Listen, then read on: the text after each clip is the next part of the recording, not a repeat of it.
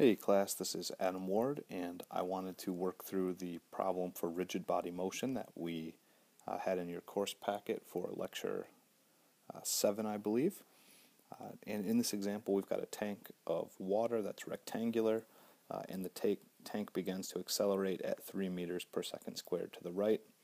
The problem is to find the depth at each end of the tank and the resultant hydrostatic force acting on each end of the tank. And so to do this, we can write two equations, one describing how our pressure changes in the x direction, and that's as a function of the fluid property density times the acceleration in the x direction.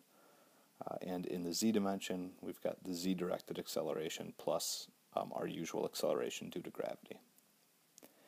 So these two equations can be combined to describe dz dx, or how that water surface profile will actually look. And the water surface profile looks like the ratio of the x to the z-directed accelerations.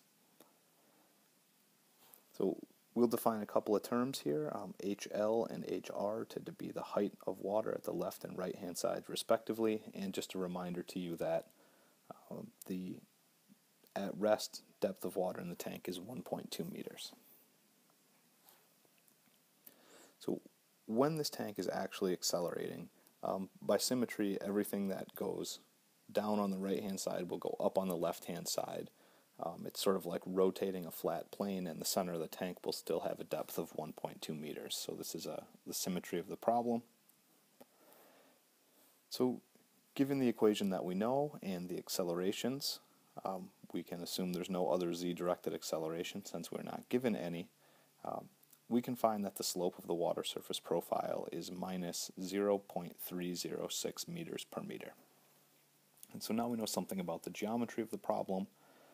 We still don't know the height at the right or left-hand side of the tank, but we can get there. If we consider what happens between the center of the tank and the right-hand wall, dz dx could also be represented as the difference in z divided by the difference in x, and we can put some numbers to this. So the height on the right minus 1.2 meters at the center, and the distance of 1.5 meters between them on the bottom. And we'll set that equal to the known value for dz dx, the minus 0.306 meters per meter. And if you go through that, I solve for a height on the right-hand side of 0.74 meters. Now from here, it's applying fluid statics as always. Resultant force is equal to specific weight times the height to the centroid on the right times the area on the right-hand side. So I'll put the numbers to that here, and the specific weight of water is just coming from a lookup table in the front of the book. Standard fluid property. So I calculate a resultant force acting on the right-hand side of the tank of 4.02 kilonewtons. One thing to notice here is I've gone ahead and done the conversion from newtons to kilonewtons, just to make the numbers a little bit more tractable for this problem. On your own, I'd encourage you to try a similar analysis of the left-hand wall to the center of the tank. And there are two ways that you can go about finding the height on the left-hand side. The first is the same approach that we used from the center to the right, so repeating that calculation to the left.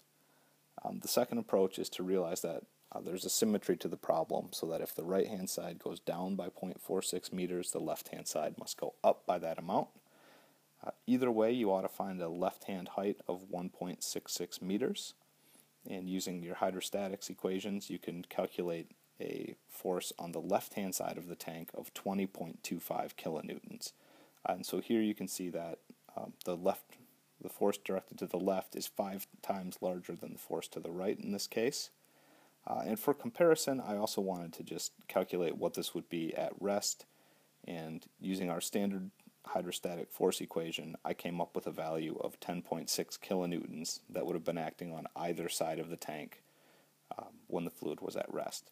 So by accelerating that tank, we've doubled the maximum force that the left-hand side is going to feel, and we've significantly reduced the forces on the right-hand side. From a design perspective, it's that maximum force to the left that we're most likely concerned about. Also realize if this is, as I've conceptualized the problem, perhaps a tank in the back of a truck, When you stop the truck and you have a negative acceleration in the x direction, this problem will reverse and you'll now have the same 20.25 kilonewtons pushing on the right hand side if you also decelerate at 3 meters per second squared. I hope you find this video useful. Thanks.